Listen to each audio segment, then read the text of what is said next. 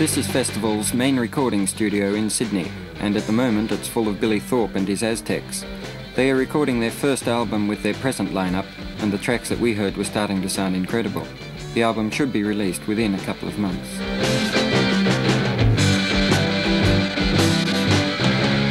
Billy, how long do you have to spend in a studio to put down an LP like this? Well, as long as it takes to put it down.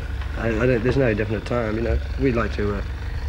the thing is, in Australia, you can't get enough time, you know. Overseas, you got using 800 hours, like with the Crosby, Stills and Nash LP, that took 800 hours, you know. How long have you spent on this then?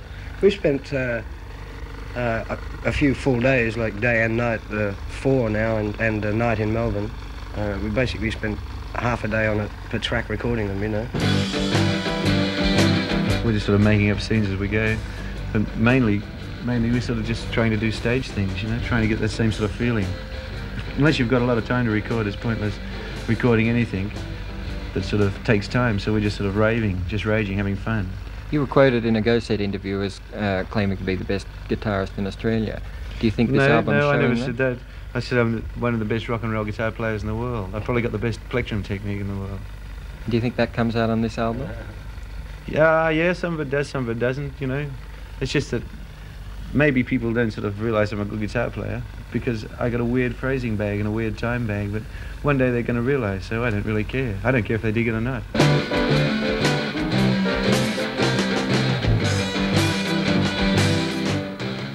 The thing that we try and get across is emotional excitement more than sort of perfection, because I think when you...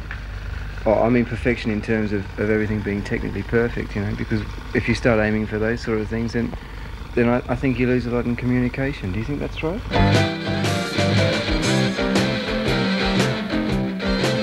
haven't edited it or anything, we're just leaving the mistakes. If there's mistakes, we're just leaving them, man. Because if people come to hear us play, they hear a mistake because we're only people. So why sort of get into the untruth scene and sort of keep cutting them up until they're perfect?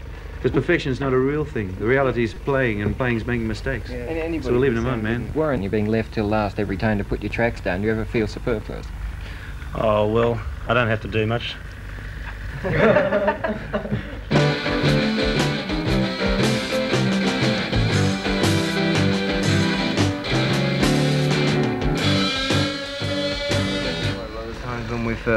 When we've gone on stage with just the lyrics and worked out the song on stage to go with the lyrics, you know, that sort of thing.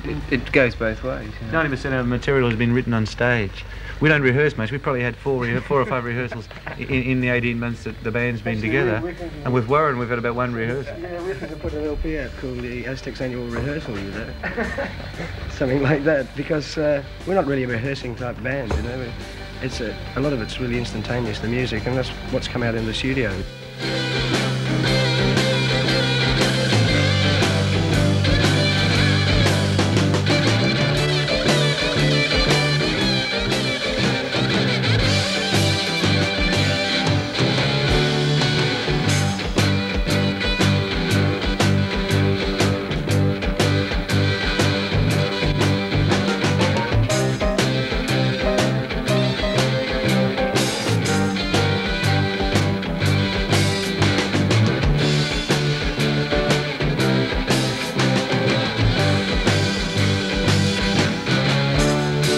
He's an incredible drummer, man. He's probably the best rock and roll drummer in the world, but no one's into knowing it.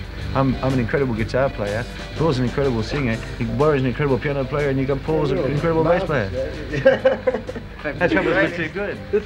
How does the honesty is the thing, you know? I mean, this is an ego buzz, but it might sound like it. It isn't, you know. But we reached a stage where we realised that if we didn't tell people how good they were, they're going to just keep putting us down, you know. I don't know.